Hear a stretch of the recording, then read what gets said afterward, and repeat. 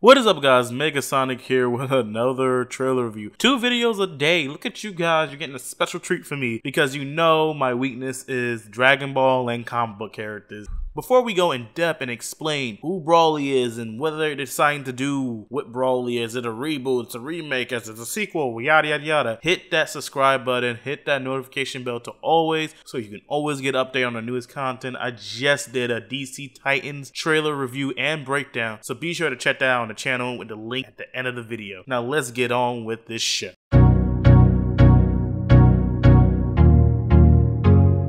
So the first thing I want to talk about in the trailer is the little dialogue between Whis and Goku. He explains the simplest question, hey Goku, why do you want to keep getting stronger? He says pretty much after the events of Super, he kind of wants to continue getting stronger, which means this is canon. So for those who are wondering whether or not this was canon or not, or is this true, or is it true Super Saiyan lesbian, who knows? It's right, it's physically there, it's canon, it's a continuation of the Dragon Ball Super anime in movie form. Now, do I believe the anime would break this up into episodes? If the Toei Animation wanted to do it, sure, why not? If they want to add more details to it and the movie kind of be a sort of synopsis version of the whole arc, feel free to. The one problem is keep the animation good and we won't mind the recap a little bit. That's also the fact that it's obvious that Taro is going to try to do it in the manga because we already get this cool picture right here of Broly and Goku and Vegeta fighting, so it's obvious that he's probably most likely going to do it in the manga. But then we get into this sort of like scene that's happening parallel to Whis talking to Goku, where the spaceship is slowly flying into Earth. Then you see a bunch of Frieza soldiers, and I'm trying to figure out where this takes place. It is most likely takes place on Earth. Now I see a lot of people talking about this takes place in this space planet, where no, it takes place in Earth. It takes place on Earth near the glacier area in Dragon Ball Budokai Tenkaichi 3. We all know the glacier area, that area right there. It most likely takes place there, let's be honest. Obviously it makes sense because Broly would have to come to Earth if he wants to fight Goku, and it would make sense why they could probably ask Frieza. Frieza probably there to get a rematch with Goku. Probably is like, I'm stronger now, I have a stronger force, I'm gonna attack again. And then, you know, gets intercepted by Paragus and everyone and gets smoked. So we see Goku and Vegeta meeting up with Broly and Paragus at their spaceship, and what interests me is the fact that, you know what, I'm feeling those jackets. Like, can I get one? Like, if you're someone who does anime clothing and stuff on the internet, please tell me if you make this jacket, send me a link. I would happily pay a price because, you know, Vegeta jacket looking kind of fly, but I'm a sucker for that blue jacket Goku rocking. You know, it'll be nice, like North Face, Adidas, whoever, I don't know, Burlington coats, whatever, you jump on that and like get on that train, because anime clothes is kind of dope at times. Like, I wouldn't mind rocking a Naruto track jacket. So they're obviously using a new art style in this trailer. This is something more closer to the manga. So if you ever read the Dragon Ball manga, you know, the art style is a little bit less sharp, I would say, more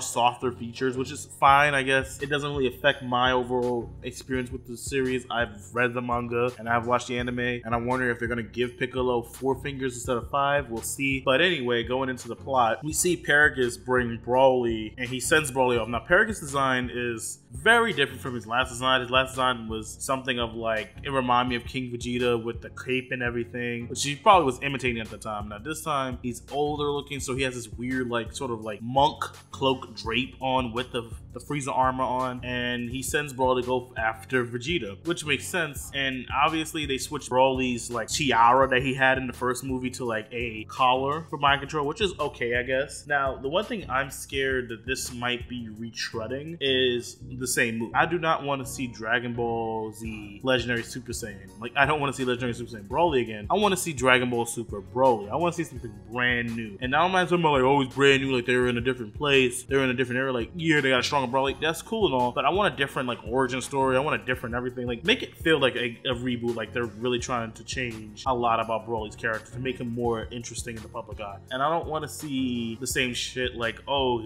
because King Vegeta was scared of Broly, so he stabbed Broly when Broly was a baby, etc. Like, I don't want to see that. Now looking at Broly's design, yo, this is okay, bro. I love Broly's design over his first design. I actually loved his first design with the cloak, and I see they kept certain things, such as Broly had more of like a sort of emperor style, like shirtless dude who had like the necklace, chest necklace. He had the gold boots with the white pants and the red cloth around his body, and then they switched that in for like a green like fur cloth around his body with more of a Saiyan attire, which means that they're going to be diving more into the Saiyan culture and people, which we do see later in the show, which I'm going to talk about. while. Look, I have to say this, he starts attacking Vegeta, and then we switch to another scene when he, like, with him mushing Vegeta in Super Saiyan. So it's showing that his level is pretty damn high. And obviously they said he learns as he goes along, so his power is constantly growing, which means that he's a very dangerous. Looking at what he does to Frieza is even more crazy. Like, he literally does the classic chest pump, even that throws Frieza off, because Frieza never fought Broly. He never ever did. So then it does clip to Goku versus Broly, and Broly's fighting against Goku in Super Saiyan Blue. That's what's really throwing me off. Like, Broly's really that powerful. And then as they're fighting, we get the trailer then goes into some clips, some scenes, early Saiyan. Now, I don't know when this takes place. This probably takes place during Frieza's destruction, and they kind of just probably pretty much retcon Broly whole thing and probably changed it to, like, I don't know, like we see Pericus next to this pod with another guy who's another Saiyan who I don't know who this is. Could he be like another Saiyan that was with them and that he died, or Broly killed him, or etc, etc, etc, whatever. Like, I don't know, and it's insane. So one theory that's going around that the babies in the Saiyan pod are actually like genetically Ultra Saiyans that they're doing. Like, they're rebirthing the Saiyan race and they're changing it. And I'm sitting there thinking to myself that, like, that's Epsilon. That's Dragon Ball Epsilon. Like, it goes back to my theory that Kiri Toriyama and the writers of Toei Animation are just taking stuff that Dragon Ball Z fans have created and just making it canon with their own twist to it. So I don't know if that's plagiarism or if that's just flattery. I don't know. I don't know how to classify, because either way, it's like it's still their like property. But so anyway, guys, I'll see you guys later. This is my trailer review and breakdown. This is based off of my Dragon Ball knowledge, as well as I didn't read anything they put out yet, so I just kind of just jumped into this. But I will be reading and keeping up to date. So if you want to follow me with that, please follow our Twitter, Instagram, and Facebook in the link descriptions down below. I see you guys later. Megasonic out.